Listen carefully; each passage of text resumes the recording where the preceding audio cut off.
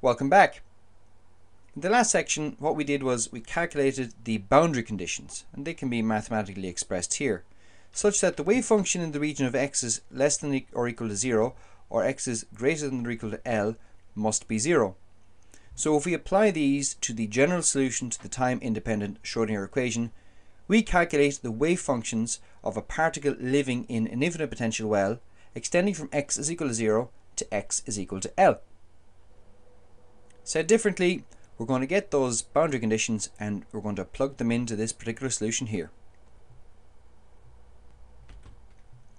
The first boundary condition is that the wave function must go to 0 when x is equal to 0.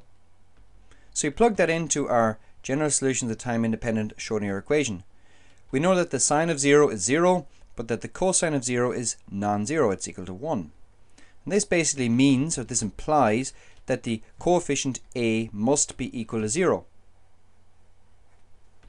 Now the thing is, what we're going to say is that the coefficient b is non-zero. And the reason we say that is as follows. If we also said b was equal to 0, then we get what's known as the trivial solution. We get basically the wave function is 0 everywhere, which isn't really of any good to us. So we stipulate that b is non-zero, and we apply the second boundary condition. The second boundary condition is that the wave function when x is equal to L must be equal to 0. So basically we've gotten rid of the section that had a cosine and we're only left with b sine. We plug in L and we find that since b is non-zero, sine of KL must be equal to 0. And to tie it together, we know that the wave function at x is equal to 0 and the wave function at x is equal to L must be equal to 0. Both of them have to be equal to 0, hence they have to be equal to each other. So since b must not be 0, we have that the sine of 0 is equal to the sine of KL is equal to 0.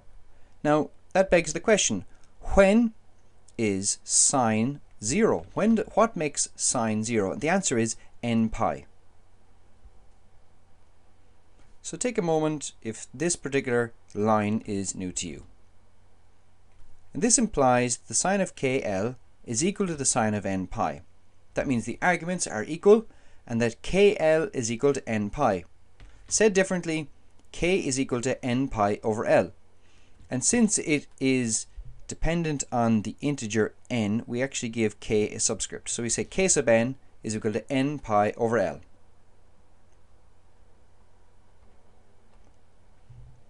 And now basically we have calculated the wave function for a particle living in our infinite potential well. We started with the general solution of the time-independent Schrodinger equation. We plugged in the boundary conditions which said that a was 0, which meant this section went to 0.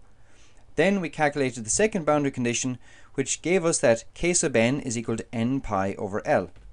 Now we need to calculate the constant b, and we're going to do that in the next section.